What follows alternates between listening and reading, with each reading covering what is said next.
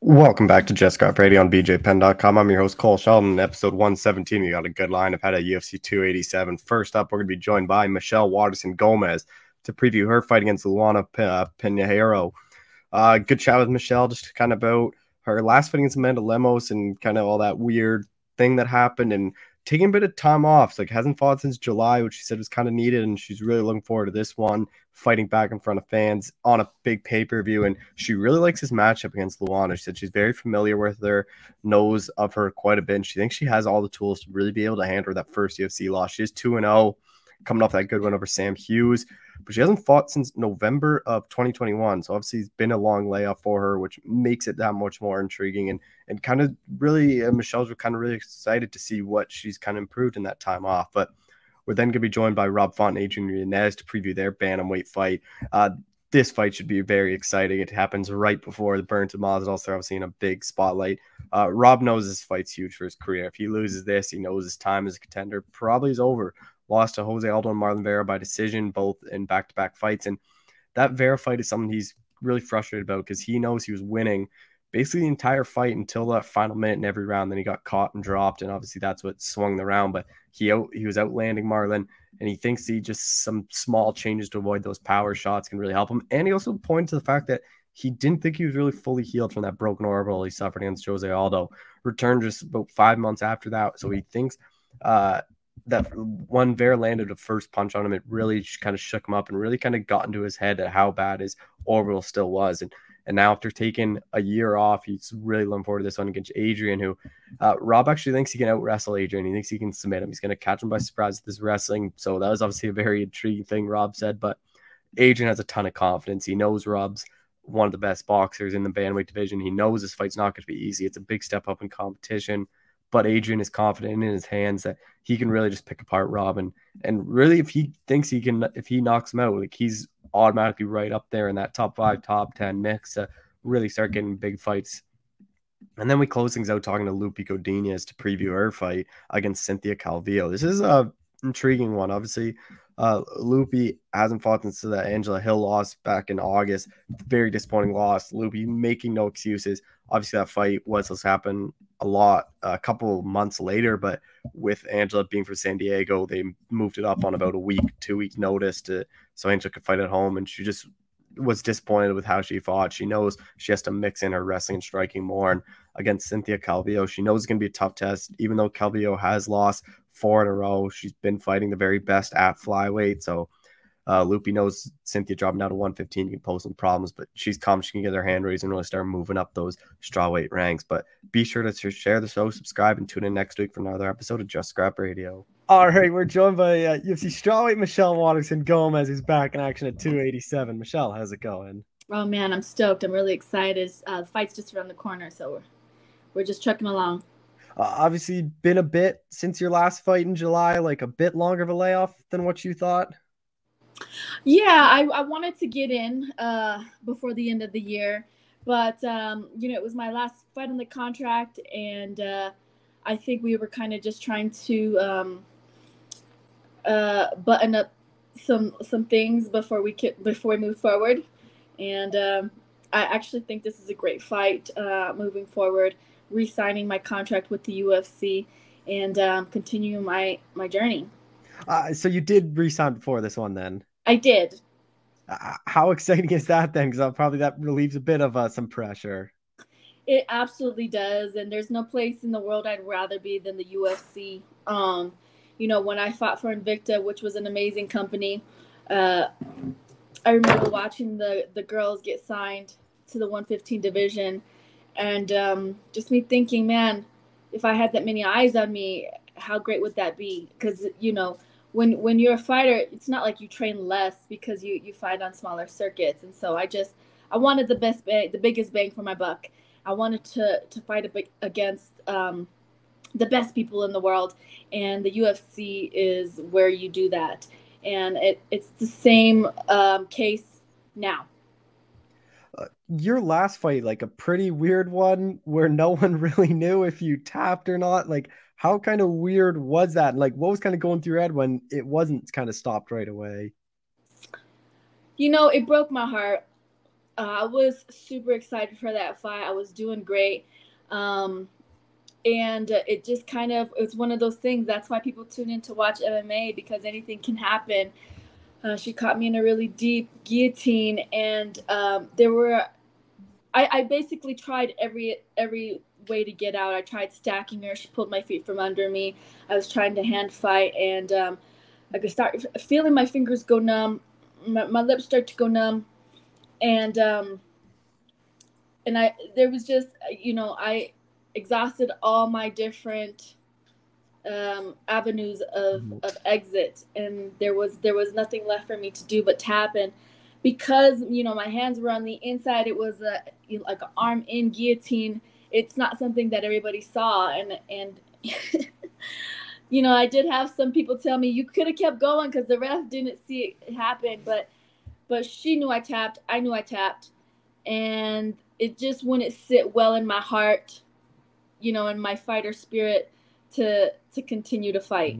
And so, I did the honorable thing, and accepted what it was. After that fight, like, did you really know who would be next for you? No, everything was up in the air. I've since I've been signed to the UFC, I've only ever fought top 10 girls. I'd probably outside of Magana, and so that's kind of just where I've always been. It was a huge fight, I want to say I almost fight every single champion outside of Wei Li, and so all my fights are huge fights, and I love it that way because it makes me better as a person, better as a martial artist. But losing that fight definitely, it took me out of the rankings, and I think I was left sitting to think and ponder for a little while. But the truth is, the entire 115 division is stacked, and even outside of the top 10, we got to keep an eye out for all of these girls. I think the strawweight division is the most technical and the most powerful division as far as the female roster goes in the UFC. So I'm just excited and thrilled to still be able to continue my journey there, and continue to move forward. You are ranked 10th. She's obviously ranked 14th, so fighting a bit behind you. But like, how familiar were you with Luana? Just 2 fights in the UFC, but looked pretty impressive in both of them. Yeah, like I said, you got to kind of keep a pulse on the division, because even outside of the top 10, there are girls that are chipping away to get in, to take my spot. And so, I actually do know her. MMA is a small world, so you got to keep an eye on everybody. In front of fans too on this big pay-per-view. Obviously, your last fight was in front of fans. And how kind of excited were you when you found out you'd be fighting in front of fans again? That's why we do it. It is kind of like the UFC is like the modern. Being an MMA fighter is being a modern day gladiator. And so, to be able to pull the energy from the crowd, to be under the lights, to hear the crowd cheering, especially on a huge card like the rematch with Sal Bender and Pereira.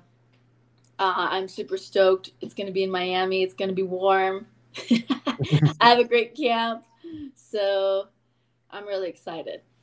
Yeah, what is it like for you to be part of this card? Like, you've been on a lot of big cards, but like, this is probably one of the bigger ones we'll do this year with like obviously the big title fight, Masvidal on the card, like a ton of big names on it. Man, I have a great track record with being on huge cards and performing well. I think my personality and just my style really feeds into that pressure. I like to rise to the occasion. When the pressure's on, it really does kind of trigger something in my mental game to where it's like, all right, it's go time. Obviously, Holly is fighting like 2 weeks before you. So, like, how kind of nice is that where you guys are both in camp together? It's great. She's one of my best friends, a mentor, a leader of the gym. And just, I feel like you learn so much as a fighter, and especially being a fighter for as long as I have, and you really kind of get the chance to see what makes a person a real champion. Hmm. Um, and that's what Holly is. She's a real champion inside and out of the cage. I mean, I don't know, her out of camp regimen is like most people's in camp regimen. She just has the heart of a fighter. She works. She loves it. She's passionate about it. She talks about that. If she wasn't passionate about it, she wouldn't be doing it. But she still has that fire, and she's toking it, and I think that it is contagious. And to see her continue to strive for greatness is just, it's nice to be in the presence, and I do feel like we feed off of each other, and we get each other hyped, we get each other excited. With your fight, Luana's pretty well rounded. So like, how do you kind of see it playing out? um I wouldn't necessarily say she's well rounded. I do think that she has great judo. It looks to me that she has good power, but there are some things that I think that she's still trying to figure out as a fighter, and I think that I'll be able to capitalize in those instances.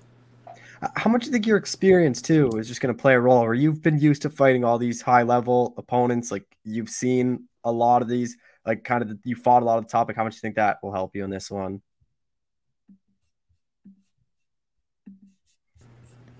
Uh-oh. Oh, do I got you now? Yeah, it's snowing over here in Albuquerque, so we might have missed connection. Yeah, I was just saying, like your experience, like how big of a role do you think that's gonna be in the fight? Because you're used to fighting all these high level girls, like you mentioned, you fought most of the champions. Like, how much do you think that will help you, where you've kind of seen and like seen a lot of this stuff in there? Yeah, I think it's going to help me tenfold. I'm used to moving around with girls that have speed like Joanna, with girls that have power like Rodriguez, with girls that have the quickness and the fast twitch like Lima. So and definitely don't get me wrong. I'm not overlooking her. I know what her strengths are, but I do believe that my style really is going to give her a hard time. Do you put any pressure to like get a finish just because it's been a bit for you? It's hard to put pressure on to get a finish. Like it's like if you force a finish, um it's kind of like when somebody is like always headhunting. It's just Hmm. it's not a good place for your mind to be, or at least not a good place for myself to be. I'd rather go in there and um, be in the moment and let it fly. Obviously, with the intent to connect and to be the dominant fighter. You say you go out there and do beat Luana. Like, where do you think that does for like what do you think that does in the division? Because you're a girl that once you get one win, like you're always kind of right back and fighting those top girls. I think I've gotten to a point in my career where I'm just really enjoying being in the moment and stepping into the octagon and having the chance to do what I love. I really haven't looked much further into it, and like I said, I've gotten to a place where I know who I am. I know what I bring to the table, and I already consider myself like at the top echelons of the division, and anything else is just bonus, you know. I know you always like having your family come along too. So is it a bit more enjoyable that it's going to be in Miami and the warm weather for them? Yeah, it'll be great. I know at first they were thinking about maybe having the fights in New York, and I love New York, but a little bit of warm weather can never hurt. So it'll be nice. I was looking like it's kind of surprising how long you've been doing this. Like I think people forget like your pro debut in 2007, like 29th fight year. Like have you kind of thought about how much longer you plan on doing this? I mean, everybody asks me. I'm still young. I'm still in my prime. I'm healthy. My style isn't conducive to a lot of concussions and stuff like that. And I love to fight. I swear, every time I step into the octagon, it allows me to grow and develop as a person and just really find myself. It's just it's just such an amazing journey how it is, and honestly, the heartbreaks can really hurt, and it's hard to get over those things. But gosh, I've become such a stronger person because of those heartbreaks, and I've just come to realize that it's just developing me as a person and gearing me up for life. Uh, what is kind of the goal then for you this year, like professionally? I'd like to be able to try to fight 2 3 times this year. I Mhm. know, like last year, like I said, we were kind of we're going back and forth on the contract. And then the year before that, I was filming a movie. And so I only got to fight once in these last 2 years. And I'd like to stay active. I really have found a good pulse on my training regimen and my nutrition and what it is to be a fighter full time, and I'd like to continue to to fight a little bit more actively this year. Is the movie out yet? I was trying to remember. It'll come out this winter. What will that be like for you? Like, I'm sure your daughter will watch it to see her mom up on the big screen. Oh, it's gonna be exciting. It's a great action film with an amazing cast, an amazing director, and so I'm just looking forward to seeing some cool action. Is that kind of the plan post fighting? Is to get into acting, or like, could you see yourself doing more movies? Absolutely, I would love to. It really is a different challenge. It's kind of the other end of the spectrum as far as fighting goes, right? Because if especially if I get into action acting, it's it's still outside of my comfort zone, which is what I thrive in, right?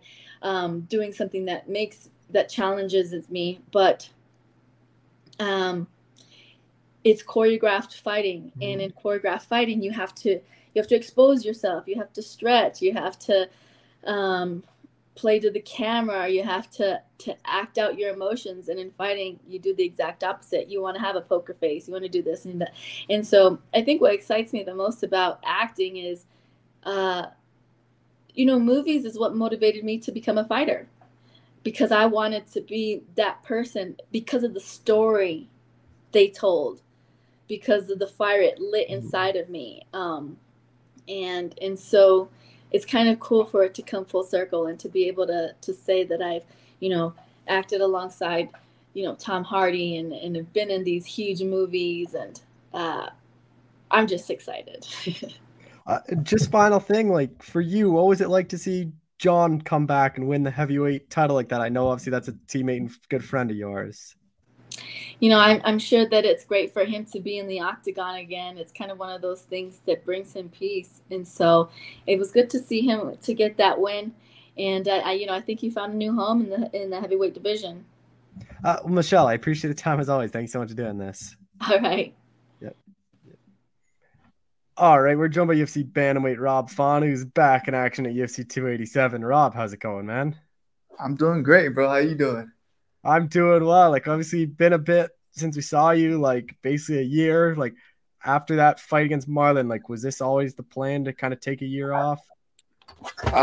Definitely not. I definitely didn't want to take a year off. My team, my coaches, everybody, we obviously agreed on not waiting a year because obviously I didn't go out, but I took some big shots. And also felt like I wasn't fully recovered even from like the Aldo fight. Like my eye was still kind of like Mhm. kind of jacked up. So where he hit me, I want to say it was like a left hook, and it just felt like my whole face just broke apart. It was like so I was definitely thinking about that the whole fight. So I definitely needed some time off. But it definitely wasn't the plan. Oh, what do you take away from that Marlon fight? Because I remember talking to Tyson after the fight, like, a couple weeks after, and like I kind of agree with him, and he was saying like basically you were winning every round until that like final minute, and he seemed like Marlon would kind of catch you, and like, and that's kind of what swung the fight. Is obviously he dropped you a couple times, all the damage, but like you were fighting like very like you won majority of the minutes in there, just having to like he would land the bigger shots. Yeah, I was winning the fight. He won the bigger moments. especially MMA. I think if this was boxing, I might have won the fight, the decision. MMA, damage and those big moments count a lot more than what I think people realize. Obviously I had to learn that the hard way. My numbers are up. I was out striking him, but he won the small or the big moments, and I believe those definitely swayed the judges more in his favor. And yeah, it was one of those, like, as far as like what I've learned from that, I just got to stay on point the whole 5 rounds. I think I don't want to say I let or lose focus or let off the gas a little bit. I just there's I just got to be laser point. I got to be laser focused on in those type of fights where it's like, sometimes it's more of the punch that I don't throw that could have saved me, instead of just constantly trying to almost spamming him with a bunch of punches. Especially a guy like Vera, he has a real tight guard. He doesn't necessarily throw much, and it's kind of like he's just waiting for you to throw to capitalize and counter that. So yeah, it was tough, man. It was tough because I was winning the rounds, and out of nowhere he was just still it towards the last like minute and a half. And then after he gets the win, like, what did you kind of think was going to be next? Like, did you think it was going to be a guy like Adrian, or like, because you were kind of in this weird spot where you're like still a top 5, top 6 guy, but losing 2 in a row, like you probably have to fight below you, but then a lot of those guys below you were already getting booked and had fights booked.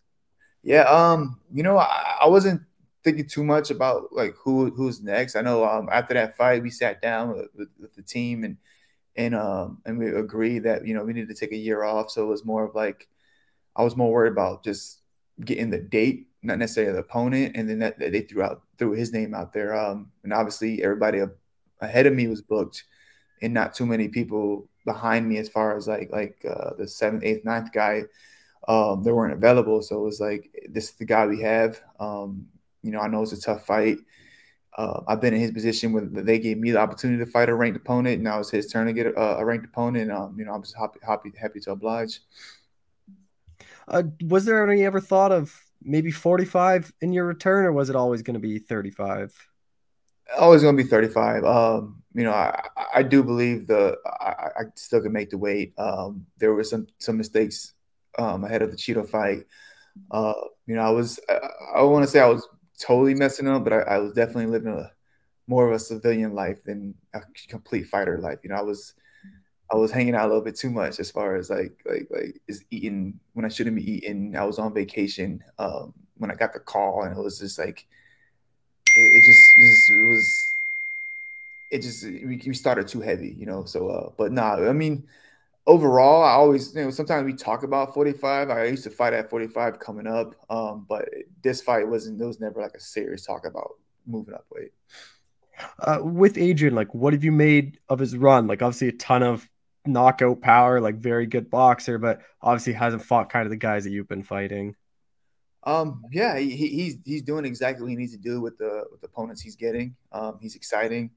He has some experience too. Obviously he's coming off the Dana White Contender Series. I feel like all those guys are on fire right now. And he's, again, like I said, he's doing exactly what he needs to do with some of these opponents. He technically hasn't fought some of the bigger names, but this is his opportunity. Yeah, I think I like his style. He brings it. He's a fun fight to watch, and I believe he's gonna bring the best out of me. Do you like, now that it is just a 3-rounder, like you obviously had 3 straight fights of 5 rounds, or do you kind of wish this fight would have been 5 rounds? Yes and no. I think I know I can go 5 rounds. Don't necessarily want to go 5 rounds, even in a 5-round fight. I don't want to go 5 rounds. But yeah, I think a 3-round fight, it's more of a get to the definitely win the first 2 rounds quick. I'm not quick, but like get straight to it. You gotta solidify the first 2 rounds if you don't finish. And we just can't start slow in a 3-round fight. 5-round fight, you can kind of start slow and kind of pick it up towards the end. With this type of fight, you can't. And then with like this one, do you think a lot of people are writing you off and overlooking you just after the 2 losses? Like, you are the underdog in this fight. Like, it seems like a lot of people are picking Adrian to beat you. Like, do you think people are kind of forgetting how good you are? Yeah. Yeah. I mean, that's how it is with especially when you're coming off a loss, especially 2 losses. The MMA world is brutal. They'll quickly write you off real fast, which is cool. I'm not worried about that. I'm also not trying to like prove anything to any of the critics either. They'll be the same guys hitting me up after this fight, asking for whatever, and that's fine too. That's just part of the game. Obviously, Calvin's dealing with that knee injury, so I don't imagine he's training too much. Like, who are kind of the main guys you're working with? So obviously we have my boy John Duma. We've been sparring a lot with him as far as sparring.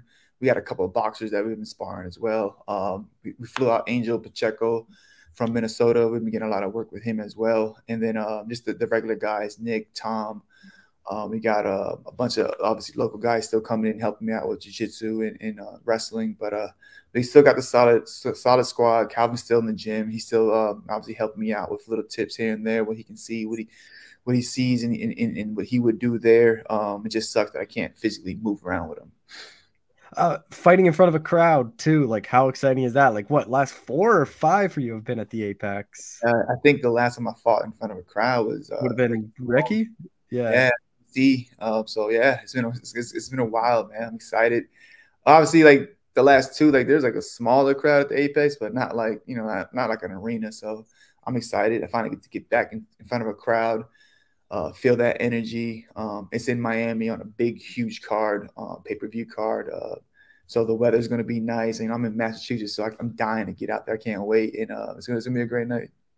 Yeah, and you're obviously in a good spot, like right before Burns Masvidal and the title fight on the card. So, like, what's it like for you to be a part of this card and kind of be on that like big spot where everyone's already going to be in the arena, everyone's going to be watching the pay-per-view at that point? Like, it obviously is a big spot for you guys. Yeah, this is huge, man. This is going to be a fun night. This is a great opportunity for both of us. It almost feels like a main event with this type of spotlight, How much pressure, if any at all, is on you in this one? Like just coming off the year, like losing 2 in a row, fighting a guy below you in the rankings, or is there any pressure?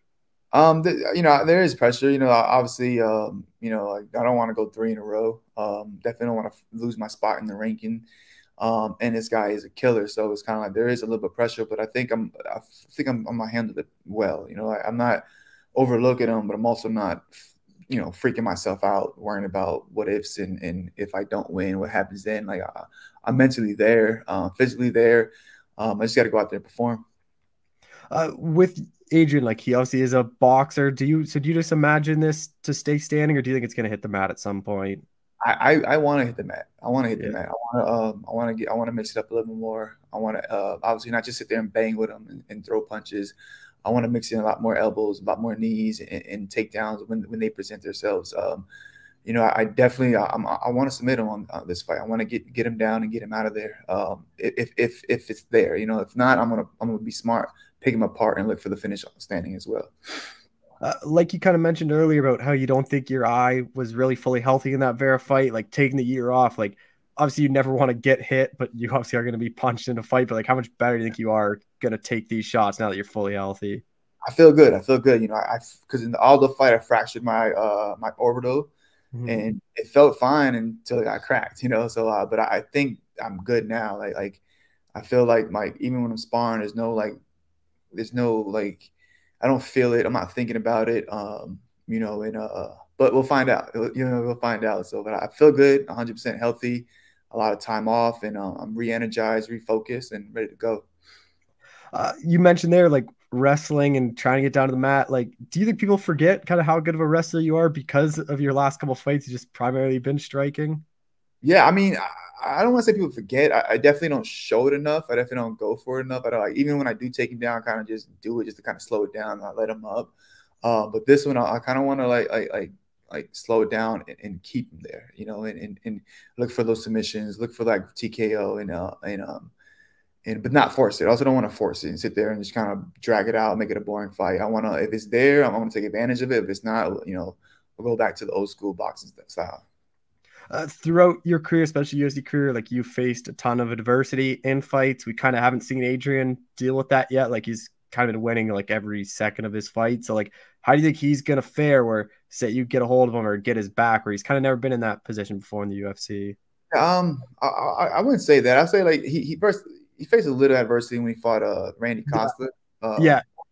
you know, and you can see it. You can see in that fight, and I was really impressed with Adrian how he was kind of down, he was kind of losing, and out of nowhere you just seen him kind of switch it up, switch the tempo, switch everything up, and he just takes over. So he was down. It wasn't like crazy. It wasn't like he got his back taken or he got mounted or he got rocked or anything like that. But he was technically losing on the points, and out of nowhere he just pulled it out, comes out the second round and finishes him. So but yeah, I definitely want to put him in those type of positions, get him into those spots, even if it's standing, like out pointing him there or hitting him with big shots, and you know, like make him uncomfortable the whole time we're in there. Say you go out there and do finish Adrian. Like, I know he obviously is ranked below you, but like, what do you think that does for you in the division? Because obviously it is a pretty big win. Because a lot of people are pretty high on him. Yeah, I'm thinking, you know, obviously, you know, like, you know, a win over him, a finish over him, just I guess reminds the haters in the local, or not the local, but like the people that like counted me out. And then I think I need one more.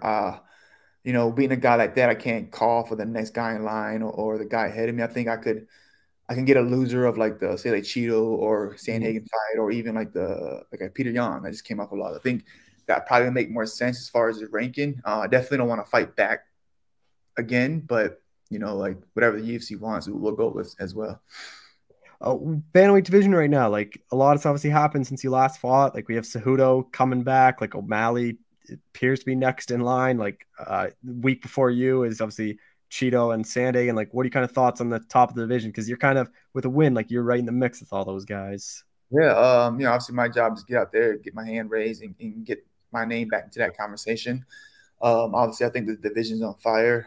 O'Malley's killing it. He's doing his thing. I can't wait for that Cheeto and Sandhagen fight. I think it's going to be a great fight, a big main event. It's going to be fun to watch. And then obviously you got the champ fighting Cejudo. Merab has looked amazing in his last fight. The pressure, the takedown. So yeah, they're all tough fights. They're all fun fights. Yeah, obviously my job is to get my hand raised April 8th, but once I do, like I want to throw my hat back into that conversation. Were you surprised they gave the title shot to Cejudo? Because I always thought after O'Malley beat Yan, like he is probably the biggest name in the bantamweight division. Like I thought that would be the time to give him a title shot, because I feel like you can't really risk him losing, especially coming off that win over Yan. Yeah, no, I think this makes sense. I think Henry kind of brings something different to the division, and this also gives O'Malley a lot more time just to prep, get ready. He's in a good spot. He doesn't have to rush. He can sit back, and if you had to say, especially the champ, even Henry, they're going to grapple, you know. So I think he has enough time to kind of prep for that, and then see what happens. You know, regardless, he's in a good spot. He doesn't have to rush it. He has time to get better and improve. So yeah, I think you know, UFC know what they're doing. I think you know, Henry coming back and kind of getting straight to the title shot it's more of a, you know, it's more of a how do I say, like it just shows how much, you know, how well Henry promotes himself. You know, how, you know, I think, you know, especially not losing the title and retiring the way he did, it kind of puts him back into that conversation. So, you know, when he came back, it wasn't like I was like, oh, this is messed up, and UFC's acting out. Like it is what it is. I think it's going to be fun. I'm excited for that press conference. I know they're going to be going at it the whole time. So, yeah. And then again, as far as O'Malley, gives him time, and then everybody else is booked. So it's like, it's not like he's clogging up the division, you know. I also wouldn't be surprised if O'Malley does take another fight if Vera beats Sandhagen to try to just get that one back before he fights for a belt, or he could just wait. But then the other thing I want to talk to you about is obviously Sterling and Merab. Like Merab's right there. Merab's kind of said he's not fighting. You and Kelvin are pretty close. I know it's different divisions, but like, do you understand where they're coming from? Or if you were in that spot, like, would you fight your friend for the belt? Yeah, I understand it. I get it. It's when you're like, and I'm assuming they're close the way me and Calvin are close. Like it's even hard to spar hard with Calvin. You know, it's like to really punch him in the face is kind of like, it's pretty hard. So imagine like fighting him. So I get it. Being in that position, man, I think obviously we would have a conversation. But especially like so close. Number, was he ranked number 2 or 1? He's number 2. I think he's right now. 1. He passed O'Malley. Yeah, so number one, so that's tough. So they're really having like that conversation. I can see how they won't fight. They already said it, but you never know. Like they start talking, they get behind, get down to talking numbers, and you never know. They might fight, but I can see how it could be hard for them to kind of like just jump at it. Just final thing is, what is kind of the goal then for you this year? Like, obviously, a lot of bantamweight fights we talked about, like they're kind of happening all around the same time. So timing wise, for all you guys, kind of sets you up to have some big fights. Yeah, I think again, get my hand raised April 8th, and then I think I'm in a position to pick up one of the losers, not like losers, but like one of the guys that their fight coming up. So it could be the winner or sorry, the loser of the Corey Cheeto fight. It could be who else is out there? It could be, now with Henry, I'm thinking obviously a Peter Young fight could be potential as well. And you even got Cruz out there as well. So there is matchups that like they excite, that are big names. But I'm so focused on like, not losing 3 in a row and get my hand raised. So we'll get to there when after April 8th. Well, Rob, I appreciate the time as always. Thank you so much for doing this again. Appreciate it, man. Thanks for having me on. All right, we're joined by UFC bantamweight Adrian Yanez, who's got that big fight against Rob Font coming up. Adrian, how's it going, man? Man, it's going great. I'm super excited. Man, yeah, it's a really big fight, and I'm really, really excited. Obviously, we talked when this was announced, didn't know location, didn't know anything. You find out Miami pay-per-view. Like, how excited are you for that? Man, I was super excited. I was like initially, whenever the contract first got signed, I was really bummed out that it wasn't UFC San Antonio, because I wanted to fight in San Antonio. I wanted to fight in Texas again. But whenever I got the news that it was 287 and then in Miami, man, that I was like, oh yeah, I'm 100% cool with that, especially with how big of a card this is. Man, it just pumped me up so much more. Because I was really bummed out about UFC San Antonio, but the fact that it's on, I'm getting a main card slot on a really, really big card. That to me is just like so fucking cool. I'm really excited. Yeah, and you guys are in kind of that perfect spot, like right before Burns and Masvidal and before the title fight. So everyone will be in the arena at that point. Like everyone will already have the pay-per-view by that point. So like, how kind of excited are you to be on this card with like Adesanya, Masvidal, like all those big names, and then kind of be in the spot where you guys are? Man, I feel like it's supposed to be there. I feel like it's supposed to be there. You got a guy like Rob Font, who's a straight banger, straight killer. Like he doesn't care how many times you hit him. He's gonna keep coming forward, keep throwing volume your way. And for myself, I love going for the finish. I love, if you let me hit you, I'm gonna hit you as many times as I can, and I'm gonna try to finish you every single time. So both of us stand-up fighters is just made for a main card spot, just like just in the exact spot it is, right? Just the warm-up right before your co-main event, and I'm really excited. I'm really excited to show off my skills. Really excited to go out there and put up a fight of the night, man. Performance of the night, my end, hopefully, my end. Fight of the night. Me get the nod. So, but yeah, I'm really excited because man, this is the fight. This is the fight for me to go out there and showcase everything, and I'm really fucking excited. I'm gonna try to get a picture with Masvidal because everyone kind of jokes that you're just like the bantamweight Masvidal. Yeah, man, I'm definitely gonna have to get a picture with Masvidal 100%, man. He's actually DM'd me a couple times, saying some good things, and I'm really appreciative of that, man. They say I look like the young Masvidal before he got the long hair with the full beard, the little young Masvidal. So, hey, I'm here for it. Our fighting styles are very similar. He was an inspiration to me, in the way I fight, too. So I'm really excited. But yeah, it's still cool. And I'm definitely gonna have to get a picture with him. I know when we talked, like you mentioned how you weren't really sure if Rob was gonna take this fight. Now that it is I'm finally here, looking back, are you still surprised that he took this fight and you are getting someone ranked this highly, or now does it all kind of make sense? This is who you kind of thought you'd be fighting. For me, it's always made sense. I just never knew if it hadn't made sense for Rob. I guess I can kind of say yes, but no, because I figured that he's in that position, where he could call for like, hey, give me someone like Dominic Cruz, give me somebody like I would have thought somebody like Frank Yeager would have been on his radar, like for like Frankie's last fight, because he'd fight someone like Rob, and Rob has been like a mainstay in the UFC for a very long time, so it's just so I would have thought he would have fought one of those guys. He already fought like the Jose Aldo, and then he fought Chito Vera. He also fought like a tough guy in Chito Vera. So I don't know. I would have felt like he would have fought somebody around him instead of fighting a guy who was like, I think at the time I was 13 and somehow now I'm 12. It's weird. Rankings are weird, but it's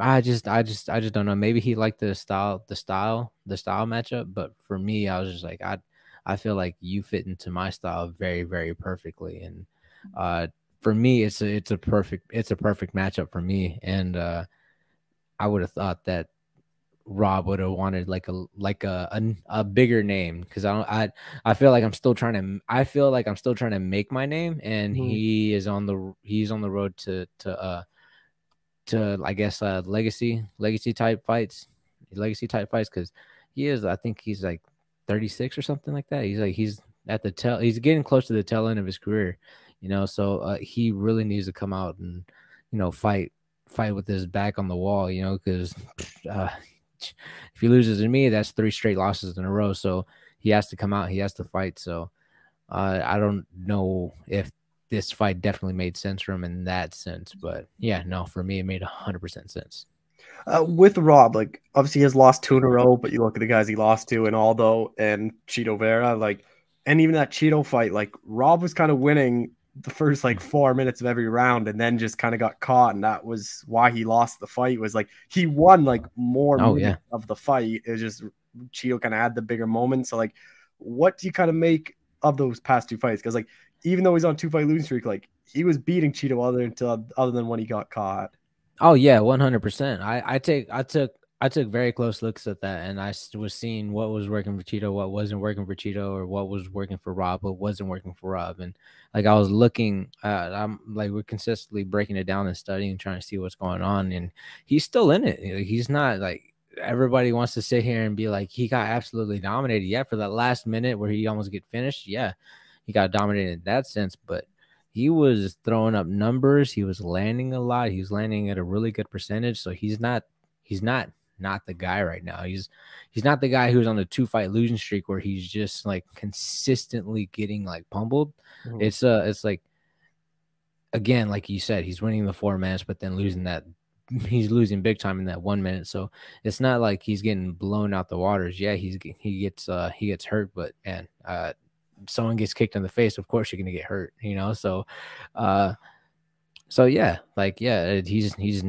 he's not one of those guys who's just on the losing skid of like utterly being dominated. I don't want to sit here and say names, but the fighters who are on losing streaks, but they're really on losing streaks. I don't see him as one of those. I feel like if those punches didn't land on Chito, if those punches didn't land for Chito, he could have won. He could have been on the winning side. If Jose Aldo wasn't Jose Aldo, he would have won that fight too. So. And then when I talked to him, he kind of mentioned how he thought maybe he might have came back a bit too early after that, like because he broke his orbital or something in the Aldo fight. He said he was clear, then kind of that first big punch kind of re-shattered it all. Then he obviously took a year off and not fighting 5 rounds anymore. Like, are you expecting a different Rob then, just with a year off and now only going 3 rounds? I feel like he's gonna try to push the pace for sure. I feel like he's gonna try to push the pace, but he may or may not want to fight me in a sense of like a war type battle. He's like if he knows anything about me and sees my fights, he knows that there's going to be consequences every single time you take a step in. I'm going to be going out there and trying to take your head off. So with him having to take the year off, to me, I feel like there will be a little bit of ring rust in there. And then also at the same time, he did take a lot of damage in those fights, which he did have to take his time to recover from those. But at the same time, what a lot of people, whenever they took a lot of damage, it's kind of hard to come back from at a lot of times. But I'm not looking at it that way, but I am going to bring that into reality whenever I am going to, look at that as something to take into account, because man, a lot of people who took a lot of damage during their careers, they end up towards the tail end, this starts getting it starts getting a little bit wobbly for a lot of these guys, like Frankie Edgar. Frankie Edgar, he had a lot of wars coming up, and then towards the end of the career, he just wasn't able to take the shot like how he used to, so yeah, same concept, but Rob is taking the time off, is taking the time to get healthy, and he is being really, really smart about it. So he is smart in like MMA wise, like MMA IQ, MMA like studying and breaking down fighters. He is very, very smart in that. But in the other sense, on my end, I'm just like, it's gonna be fun to figure him out which way he's gonna come out. Is he gonna come out very aggressive, or is he gonna take the back foot and try to try to stick behind a jab, or is he gonna try to maybe press forward and press on the wrestling a little bit? I'm excited to see what differences he's made, because he really didn't shoot in that Cheeto fight, only whenever he had gotten hurt. And in that Aldo fight, he gets hurt, and then Aldo's just on top, just kind of just laying and praying. And then that Cody Garbrandt fight, Cody was the one that was trying to push the wrestling, and then he ends up getting reversed. There's just a lot of things going on for Rob during those 3 fights, and just kind of looking. I want to see the approach that he takes, because I'm ready for any approach that he brings, because I've been preparing for it. But I'm just really excited to see what style he's going to try to come into this fight, especially with the year off, especially with all the damage that he's taken over the years. And for me, I'm just like, I want to figure that out. Do you think because he's like lost 2 in a row, especially you never want to lose 3 in a row? Like, I don't think even if he lost I don't think he'd be getting caught just because he's only lost to like top guys. But do you think there is a scenario where he might just try to play it safe and just come out with a very wrestling heavy game plan and not try to stand with you? Or do you not think like that really is his style? Because he is more a striker. I feel once he realizes that he can't, he will revert back to what he usually does. Honestly, I don't think he has that in him. I don't think he has that, like, I'm just going to wrestle this guy for the whole entire time. I don't think he has that in him, just because he looks like, man, you pop him with the jab, he's coming back with you at 3 or 4. He has that fighter mentality. He has that, like, I want to fight. I don't think he has that. He has it in him to just like wrestle, because, at the end of the day, like, if we're just hemmed up on the fence the whole entire fight, boring, I think at the end of the day, we're both going to be disappointed. And I feel like he would, like, I know for myself, if I took that approach and just try to put someone on the fence and just try to wrestle the whole entire fight and nothing really happens, I know for myself, I am just like, honestly, there's fights where I've had they were kind of slow, and I just felt disgusted with myself, and I'm just like, like I even felt disgusted with myself, even though it was a fight of the night with Davey Grant. I felt like, I felt like there were some slow points. I didn't hit him as much and all that stuff. And like, I could have done more, but like taking that approach that Rob, if he were just try to wrestle, try to take me down the whole entire time and not really do any damage, not doing anything like that, I know for myself, I'd be very, like, really, really disappointed on my end. And for him, let's just say he lost. If he lost that way, I think he'd be really disappointed too. So even in a win, like, I don't think he'd be happy with a win like that either. So but I don't think he has that in him, if I'm being honest with you. I think he's a true he's a fighter. He's definitely a fighter, and he's like, best way to explain it, he's a fighter. Yeah, and it's a totally different kind of cardio set, like going with the wrestling heavy. But like with Rob, like, even though Vera Aldo landed good shots, like, he was able to go all 5 rounds of them. Like, he has a credible durability. Like, only ever been finished by sub once by Pedro Munez, like, early in his UFC career. So like, how do you kind of see it playing out? Because this is a guy that is pretty durable. More times than not, he gets that final bell even if he loses.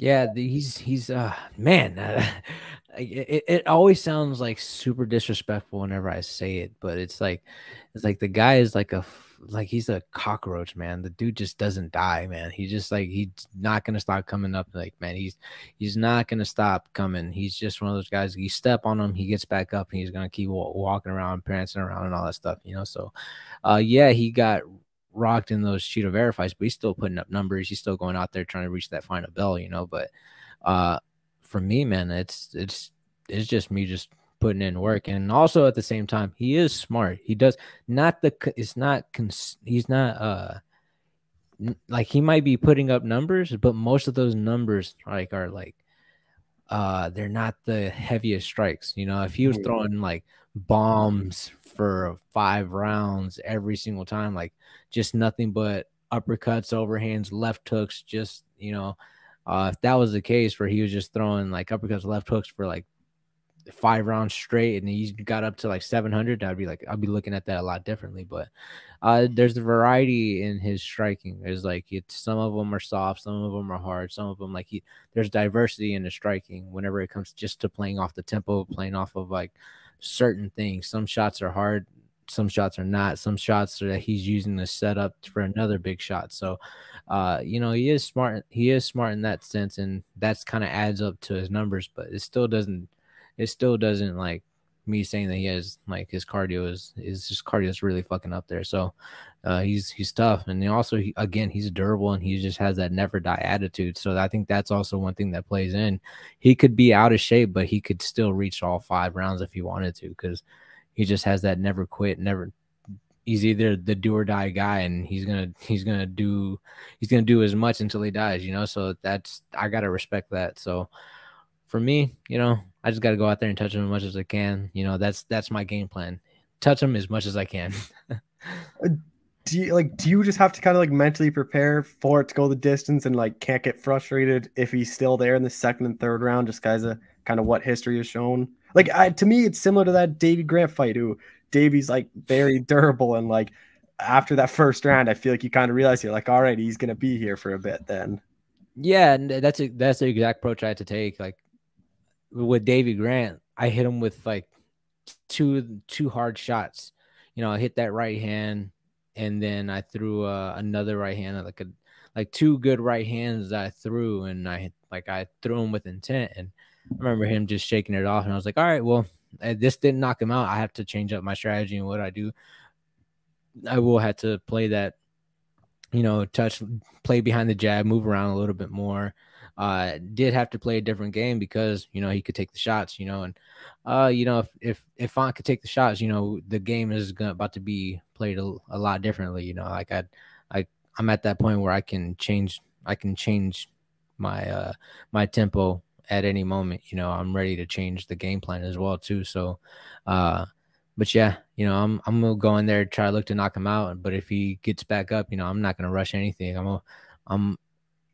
And I feel like that's what happened within a lot of those fights. A lot of those guys, they jump in way too fast because they get Font hurt, and they're like, oh shit, this is my chance. A lot of those guys, you know, rush it. But if you just stay patient, I feel like I'd be able to get him out there. That's all I gotta do is just, you know, be technically sound and patient, and it's gonna come.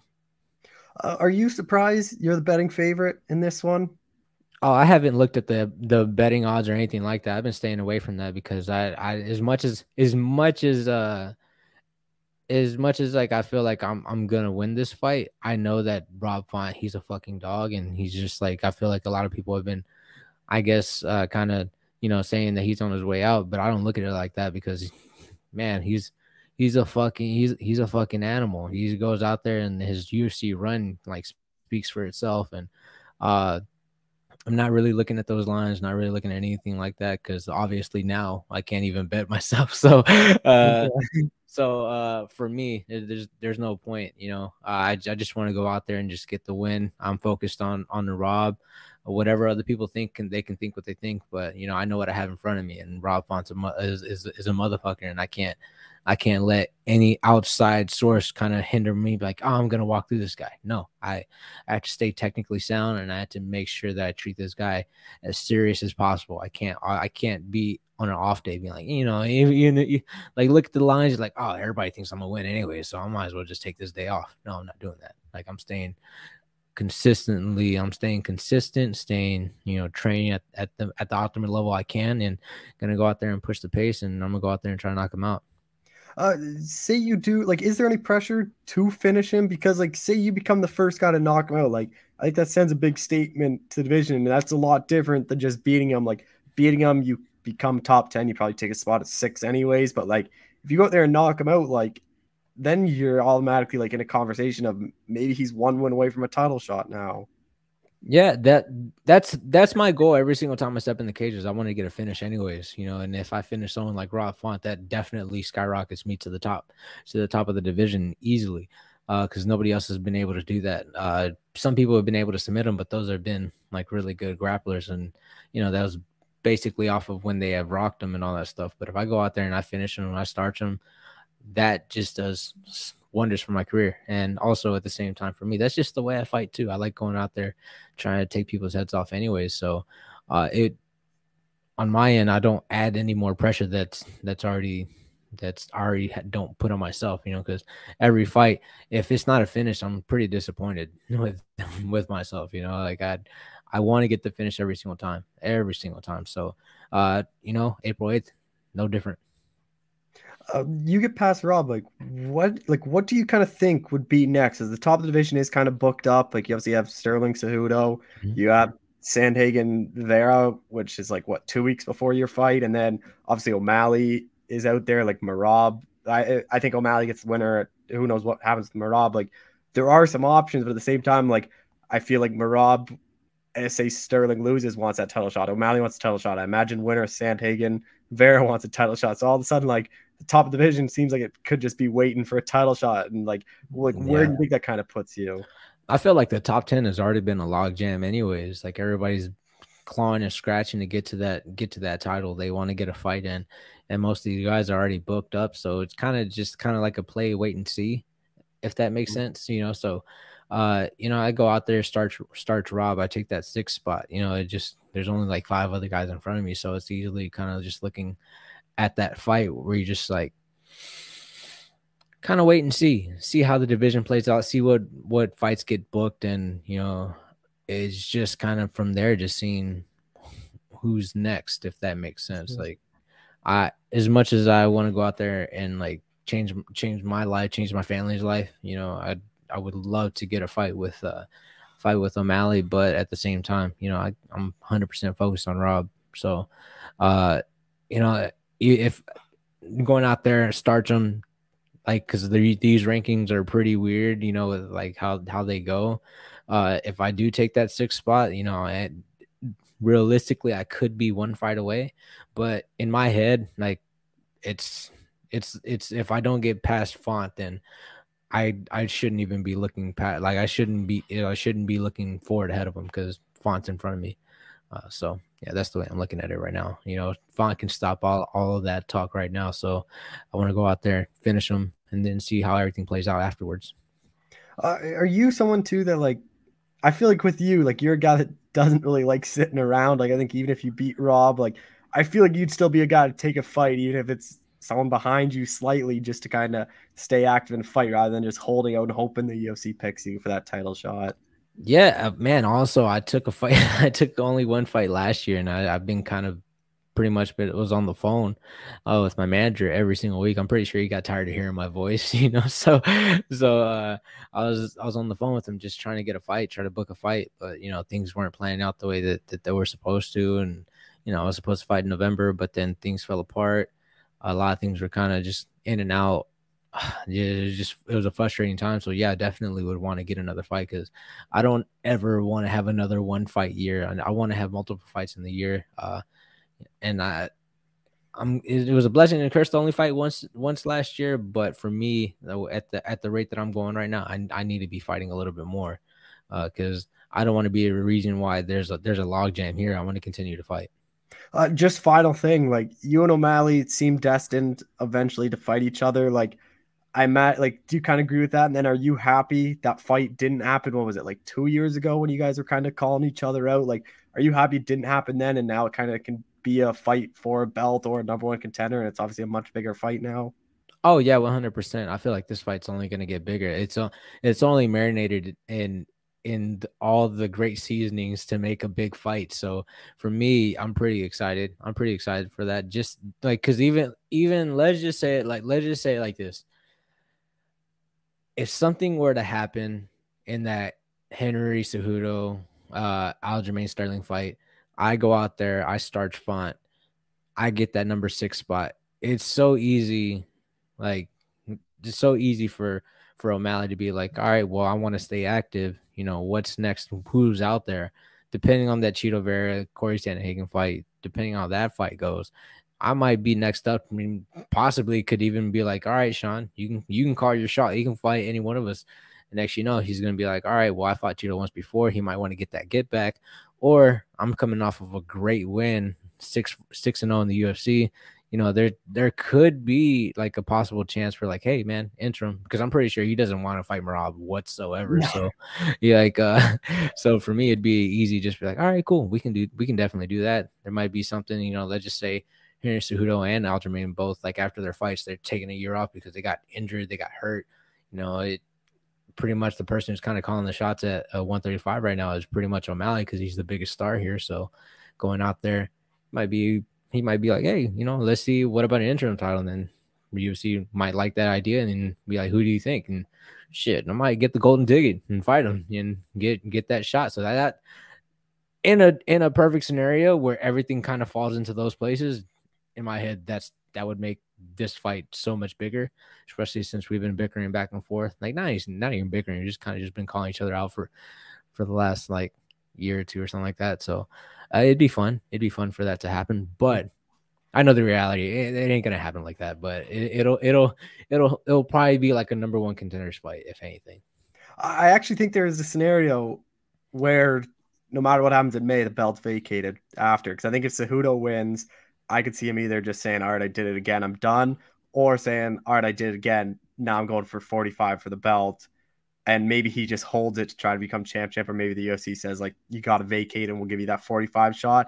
And then Sterling has also said, like, he only has one or two more at 35 because then he wants Merab to get the shot. So I wouldn't be surprised if he beats Cejudo and says, all right, I'm going up to 45. And then maybe they do you and O'Malley for a vacant title or something. That's also very possible. But also at the same time, there's also like, again, the fight, the San Antonio card, you got the Corey Sandhagen, Chito Vera. They might not put Corey first. And if Vera wins, I think it's definitely Vera O'Malley. If Vera wins, it's definitely that one. So if Vera wins, that puts a wrench in my plans. But at the same time, it would be well deserved for someone like Vera because he's been out there just fucking grinding day in and day out, fighting his ass off, not saying no to any fights, you know. So for me, like again, like of course I want to go out there and fight for a belt and all that stuff. But if there were to be like Sean, you know, they just say everything plays out how you had just said, you know, Aljo goes up to 45 or Cejudo tries to do that championship stuff, I'm pretty sure they would probably go over Merab and have Chito and Sugar too if Sugar wins. If Chito wins, my bad. Well, Adrian, I appreciate the time. Thank you so much for doing this again. Yeah. And thank you for the platform, man. Thank you so much. All right, we're joined by UFC strawweight Loopy Godinez, who's back in action at UFC 287. Loopy, how's it going? Really good. How you doing? I'm doing well. Obviously last fight didn't go your way. Fought a ranked girl in Angela Hill. Like looking back now, a couple months later, like what did you learn and kind of take away from that fight? What did I learn? I learned a lot. But I didn't talk about this much because I just don't, you know, I don't like excuses like, oh, what did you lose? Whatever. But after my fight with Carnelossis, I pulled something on my hip and I was out for a month and a half or 2 months around that. So when I started getting clear, I was going to get clear. Then I get a fight for October, right? And my physio is like, oh yeah, you'll be ready for that. We just need, just chill right now. Okay, perfect. Then as soon as I started training a little bit, I get the call to take the fight in 2 weeks, short notice fight. So I couldn't say no. I love fighting. That's what I do. And I was like, oh, I'm good. It's okay. I'm good. And and so I couldn't perform the way I would like to. I couldn't shoot properly. I couldn't move properly because I feel that that like the tightness or whatever. So yeah, that's do I regret it? No. It's what it is. I did it, and I almost finished the fight in the first round, and it wasn't like I got beat up either. And she's been in this game for such a long time, and told me a lot, give me actually more confident. Like, okay, I wasn't 100%. I didn't train, and it was a pretty close fight. I played her game, which was striking, and I didn't even go a black eye. I don't think. And then after that fight, like, was this about the time frame, or were you hoping to return a lot sooner? Because you like fighting pretty active. Yeah, I wanted to return sooner, but I guess the cards were busy. The new fighters coming into the UFC, so of course it's hard to fit everyone in. But I think it was a good time. It was a good time for me to get better, to just focus on more technical stuff, adding more tools in my game. And I think it was the right thing to do. I feel better than ever. I feel faster, stronger, more technical, even more aggressive. Like I'm a lot more mature as an athlete and as a fighter. So I'm really excited for this one. And then Cynthia Calvillo, did this surprise you just because she obviously has been fighting at flyweight? It doesn't surprise me. I don't really thought too much about it. You want to fight Cynthia Calvillo? That's the name. Yes, of course. That's it. I don't think too much about it. I know she struggles to make 115. I hope everything is going well for her and make it healthy into the cage and dance together. And then you find out you're on this big pay-per-view in Miami, back in front of fans, like third straight fight in front of fans. Like, how kind of exciting is that for you? Or you're kind of continuing the streak of being able to fight in front of fans? Yeah, it's exciting. I feel so blessed and lucky to have this opportunity, and I'm excited to give the crowd what they want, a good show. What's it like for you to be a part of this card? Like, obviously, you have Adesanya Pereira's rematch. Like, you have Jorge Masvidal. Like, you have a lot of the big names on this card. It's amazing, As I say, it's a big opportunity, a big, it's just, when they told me, like, when I knew who was going to fight and stuff, I was like, oh my God, this is crazy. So stoked, so excited. Where's I know you kind of bounce around training a bit. Like, where is kind of training been for this one? Here in Vancouver. Yeah. Back the whole time, or have you gone out to Mexico a bit? I was about to leave to Mexico to go train there, but then I had to redo my visa to go to fighting. So the appointment, it just wouldn't work out. Yeah. I was trying to do appointments in Mexico, but then what if my passport doesn't come soon enough? And then I had to come back to Canada. It was just like a little like that. But yeah, now we got that done. So after this one, I'll probably go to Mexico. Train. And then with Cynthia, like, she's lost 4 in a row, but you look at the girls she's fought are some of the best at flyweights. Like, how much like do you pay attention to those losses and kind of like or is it more just like she's kind of only fought the best and like she still could be one of the best? Oh yeah, definitely. She's been around for a long time. We seen her fight. We know what she can do, and she's a great fighter. Sometimes fighters can go through like a bad wave or whatever, but that doesn't mean they're not good fighters. Like as you say, she's been fighting the best of the best, and it's tough out there. And then you're obviously known for your wrestling, but even in your last fight, you showed off your strikings. Like, how do you think you match up against Cynthia here? Oh, I think we match amazing. Like she's, I think this fight, I'm gonna be a lot more mixed a little bit of everything, and she's a perfect opponent to show all my skills. Like put them all together and show what I have on the table. Even though you lost your last fight, like, did that help get a bit of confidence in your striking where, like, if you can't get someone down, like, you still can hang with them on the feet? Yeah, well, my last fight, that doesn't give me any confidence, and that doesn't give me less confidence. I know what I'm capable of. I know how I train. I know what I can do. So that's all that matters. How do you kind of see it playing out then?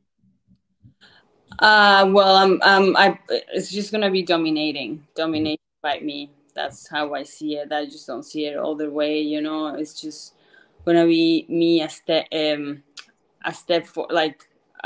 ahead. And then you beat Cynthia. You would say you're gonna get a finish. Like, where do you think that puts you at strawweight? Because your last fight was obviously against Angela Hill, who's ranked, and like Cynthia's been a girl that's been ranked for a long time as well.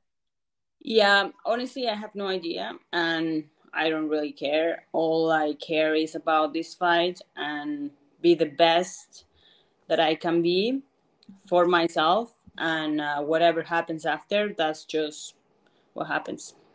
Do you worry about her weight at all? Just because she's been at 25 4 straight times. Like last time she did cut to 15, she missed weight. Like, do you worry about that at all? I will fight her even if she steps in the scale and she's 150, 140, 130. I don't care. I will fight her regardless. I just want her to be healthy and to be the best in Calvillo there is, for me to test my skills and for me to be better and to get better. And you're someone that likes to be as active as possible. So, like, what is kind of the goal then for you this year? Yeah, I would like to fight another 2-3 times after this one if possible. But we don't know with the UFC, and I just go roll with the punches. I want to be active. Obviously, I love fighting, but it's up to them. And just final thing, like all signs kind of point to the UFC coming back to Canada this year. Like, how kind of exciting would that be for you to be a part of that card if you can be on it? Oh, that will be amazing. It will be pretty cool. Also, they may go to Mexico too, right? Yeah. Yeah, there you go. I can be here. I can be there. I can. There's your next 2 fights booked. Huh? There's your next 2 fights, Canada and Mexico. Yeah. Well, Loopy, I appreciate the time as always. Thank you so much for doing this. Thank you so much. Yeah.